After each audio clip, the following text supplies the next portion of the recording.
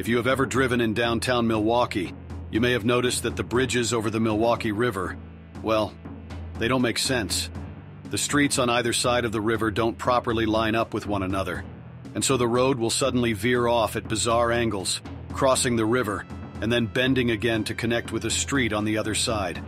What many drivers don't realize is that these streets harken back, deep in Wisconsin's lore, back to the tale of fur trader Solomon Juneau, surveyor Byron Kilbourne, and the legendary animosity between the two politicians, leading to an event recorded in the annals of Wisconsinite lore as the Bridge War. It is a tale of rivalry and spite. It is a tale of politics, terrorism, and psychological warfare. And above all else, it is a tale about bridges. To understand the roots of this conflict, we have to go back to before there even was a Milwaukee. Originally, the east side of the Milwaukee River was known as Juneau Town, founded by Solomon Juneau. The west side was known as Kilbourne Town, founded by Byron Kilbourne. There was also Walker's Point to the south, founded by George H. Walker, which was basically an ally of Kilbourne Town in this conflict, at least in terms of politics. Juneau arrived in the Milwaukee area first. Born in Quebec, Juneau was a fur trader who moved to Wisconsin to work as a clerk in the fur trade, gaining a reputation as a skilled accountant and being incredibly well respected and liked by the Menominee, in part due to his half-Menominee wife, Josette Viau. Juneau began developing Juneau Town in 1818 on the east side of the Milwaukee River and became a nationalized U.S. citizen in 1831. Kilbourne was a surveyor and engineer, born in Connecticut and raised in Ohio.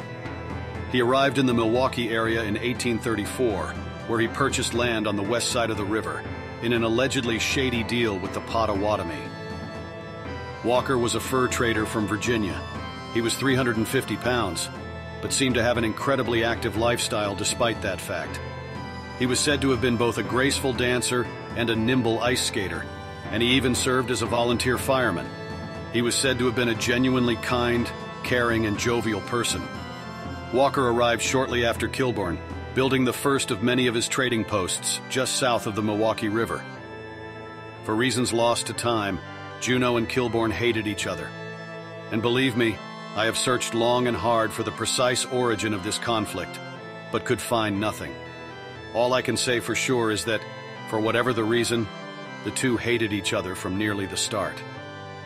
Of the three settlements, Juneau Town was the most populous, with more people than the other two settlements combined. However, Kilbourne Town had its own advantage. A trade route came up from Chicago through Walker's Point and Kilbourne Town, completely passing by Juneau Town, a fact Kilbourne would exploit. Kilbourne launched a propaganda effort, giving maps to travelers and traders in Kilbourne Town that showed absolutely nothing on the east side of the river. When, inevitably, people would just look across the river and see that there clearly were buildings on the other side, Kilbourne explained that Juneau Town wasn't actually a settlement, but rather an Indian trading post, attempting to gaslight people into simply believing that Juneau Town didn't even exist. He also ordered all of the ship captains working for him to also spread the Indian trading post story to their passengers. Despite being cut off from the rest of the settlements, and despite Kilbourne's efforts to deny its very existence, Juneau Town continued to grow, and in 1835 would build its first inn, the first of the three settlements to do so. The animosity between Juneau and Kilbourne continued, and when the two began planning out streets, neither Juneau nor Kilbourne paid any attention to the streets on the other side of the river, causing the streets to simply not line up, which is why the bridges are the way they are today. Juneau and Kilbourne would continue on passive-aggressively ignoring one another until 1839, when the territorial government of Wisconsin issued an order for Juneau Town and Kilbourne Town to formally incorporate as a single city. A board of trustees was formed in order to facilitate the merger, and Juneau and Kilbourne now found themselves forced to work together to unite their settlements into one. Obviously, this was not destined to go smoothly. Initially, a system of ferries was used to facilitate travel between Juneau Town and Kilbourne Town, but in 1840, the territorial government of Wisconsin declared that these ferries were insufficient for the amount of travel that was needed over the river and ordered the construction of a bridge to unite the two sides. Acting on these orders, The majority of the trustees agree on Chestnut Street as the location to build the bridge, with Juneau's support, but Kilbourne's opposition. Kilbourne argued that a bridge at Chestnut Street would damage the river's docks, hurting the economy and trade of Milwaukee. Later the same year, Kilbourne would build his own bridge over the Menominee River, bridging Kilbourne Town with Walker's Point. 2 years later, in 1842, Kilbourne further supported the construction of a bridge over the Milwaukee at Spring Street, which gave West Siders direct access to Milwaukee's post office and courthouse, which were on the east side. Then in 1844, 2 more bridges were privately built by East Siders, one at Oneida Street, providing another link between Juneautown and Kilbourne Town, and one at Water Street, linking Juneautown with Walker's Point. Kilbourne, and the West Side in general, opposed the construction of these bridges. They again argued that the river's dock infrastructure would be damaged by the bridges, and due to the nuisance caused to Kilbourne Town docks, the West Siders as a whole refused to fund the maintenance and repairs of the bridges. The Water Street Bridge was also, by all accounts, a ramshackle affair, more of an improvised platform than a permanent installation. This brings us to the state of affairs in 1845, the year of the war, where the West has 2 bridges, the East has 3 bridges, and the West opposes the East's bridges, claiming damage to city ports. Also in 1845, Walker's Point was added to the plan for Milwaukee, giving Kilbourne a valuable ally on the Board of Trustees in George H. Walker, who, along with Walker's Point, generally sided with the West Side on the topic of the bridges. This also caused a shift in local politics. Whereas previously, the Juneautown side outnumbered the Kilbourne Town side, and thus was largely able to have their way on the matter of the bridges, the people of Walker's Point balanced out the population difference, leaving both East and West on roughly equal footing when it came to both sides of the bridge issue. And so tensions were high over local bridge politics. And then, on the 3rd of May, a schooner rammed the Spring Street Bridge. Rumors immediately began spreading that the East Siders had bribed the schooner's captain to ram the West Side's only bridge over the Milwaukee River. Having complained about the East Side's bridges unfairly harming West Side businesses for years now, and with the West Side's bridge now perceived as being under attack, the West sought to retaliate, first by political means. A proposal was brought before the Board of Trustees, with both Kilbourne and Walker's support, proposing that the Chestnut Street Bridge be declared a formal nuisance and ordering it demolished. The vote is close, but ultimately fails, 6-7. Angered by the failure of the vote, some West Siders then held a private meeting. If the trustees wouldn't do anything about the issue, they figured they'd hold their own vote and deal with it themselves. And so the angry Kilbourne Town mob voted, declaring the Chestnut Bridge an insupportable nuisance, regardless of what the trustees said. The mob then gathered tools and demolished their side of the Chestnut Street Bridge, which of course caused the east side of the bridge to also collapse. In retaliation for this, the east side formed its own mob, gathering and stockpiling weapons. They even managed to secure a cannon, loading it with clock weights, and set it up pointed across the river at Kilbourne's house. Things were quickly escalating. Tensions were only lessened by the sudden and tragic death of Kilbourne's daughter, causing the East Siders, in an act of moral decency, to remove the cannon pointed at the house of a grieving father. While this event lessened local tensions, they still simmered beneath the surface, and the West Side again attempted to politically maneuver against the East, this time proposing to the Board of Trustees that the Oneida Street Bridge be demolished, proposing to use the materials salvaged from that bridge to repair the damaged Spring Street Bridge. This time, the West's proposal passed the vote.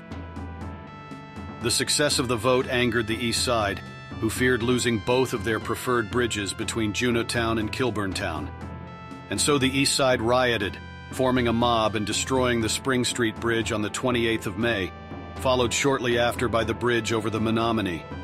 Within less than a month of the schooner ramming, 2 of the bridges between East and West had been destroyed by rioters. The bridge between Kilbourne Town and Walker's Point was destroyed, with a 4th bridge condemned for legal demolition as well. The next few weeks were followed by open violence, with East and West Siders alike assaulted for being on the wrong side of the river. East Siders began spreading terroristic propaganda, insinuating that they were soon going to attack a dam on the Milwaukee River that was owned by Kilbourne. There were ultimately no fatalities from the violence, though there were serious injuries on both sides, as mob rule became the norm. In June, the trustees attempted to regain control of the situation. They levied a fine of $50 for anyone caught destroying a bridge, and furthermore ordered all bridge construction to be done under armed guard to prevent the angry mobs from destroying all rebuilding attempts. Over time, with the trustees clamping down on violence, tensions cooled, and in December the trustees put together a plan to order the construction of 3 bridges, as well as formally putting forth a city charter for Milwaukee. The 3 agreed-upon bridges included the reconstruction of the Spring Street Bridge, a plan to replace the ramshackle Water Street Bridge with a proper bridge, and the construction of a new bridge at Cherry Street. Likely this plan was strategic, rebuilding the West's favored bridge, rebuilding one of the East's bridges into a proper installation, and constructing a third, completely new bridge. On the face of it, it looks like it was designed to appease all sides. However, the East Side viewed this as unfair. Ultimately, they were losing their 2 preferred bridges over the Milwaukee, only keeping their bridge to Walker's Point, while the West Side got to keep its preferred Milwaukee River Bridge. This feeling of injustice was evident in the vote to affirm the new city charter. Voters from Kilbourne Town and Walker's Point voted almost unanimously for the charter, voting 461 to 8, whereas the majority of Juneau Town voted against it, 324 to 182. However, since enough East Siders had broken from their side and voted to affirm the charter still ended up being formally adopted, and in the following month of January 1846, Milwaukee formally incorporated. Solomon Juneau would be the first elected mayor of the newly incorporated Milwaukee. In 1854, he would retire, moving and founding the village of Teresa in Dodge County. In 1855, on a visit to the Menominee, he died at the age of 63, dying in the arms of his steadfast friend Benjamin Hunkins, a man who would go on to one day introduce legislation into the state assembly proposing that the state of Wisconsin should declare war against the United States. 6 Menominee chiefs would serve as pallbearers at Juneau's funeral, honoring Juneau's close friendship with the Menominee Nation. Byron Kilbourne would be elected to be both the 3rd and 8th mayor of Milwaukee.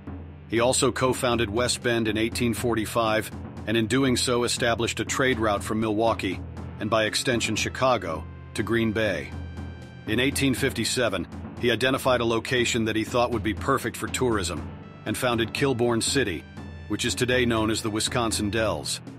Apart from founding economically significant cities, Kilbourne made a rather infamous name for himself in the railroad industry, where he dodged repeated scandals and allegations of fraud and mismanagement. In 1868, he moved to Florida to ease the pain of his arthritis, dying there in 1870. His body returned to Milwaukee for burial.